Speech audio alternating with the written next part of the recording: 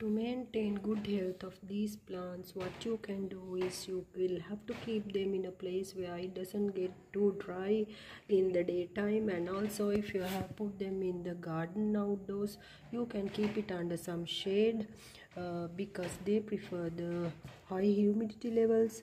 And the other thing is the soil should be well moistured so that these plants doesn't get dry and fade away. So keep those in your mind when growing these beautiful high humidity loving plants in your garden.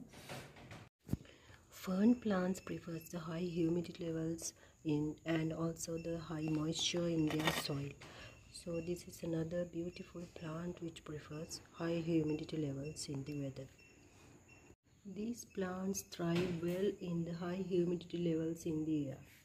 So anthuriums are another plant that grows really well in the high humidity. They prefer the moisture levels high in their soil so that they will grow well.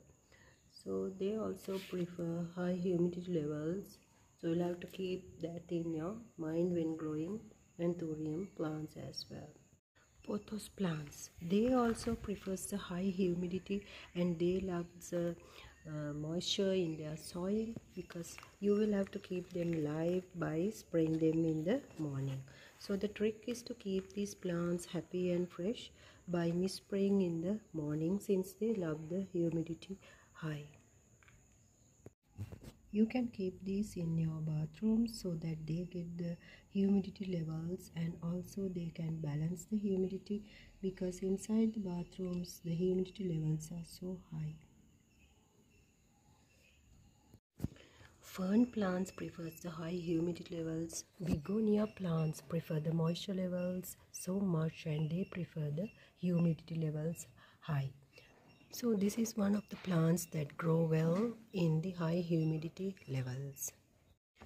Peace lily is another plant which prefers the moisture levels of the soil and the air so much. They also prefer humidity high weather conditions.